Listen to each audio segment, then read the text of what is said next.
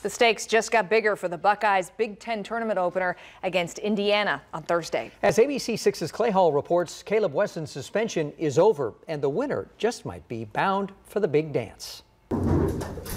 Chris Holtmann announced Wesson's return on the Big Ten teleconference Monday.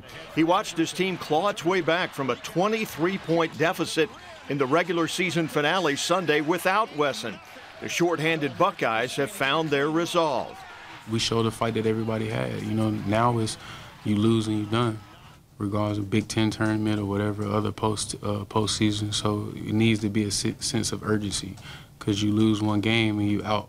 And this team wants it bad, like we all do. Like we all want to continue to play. I think that just goes to show, like, when we are clicking offensively and defensively, what we can be. The Bucks beat Indiana in Bloomington last month, and with Wesson back, it might prove to the committee with a win they are tournament worthy.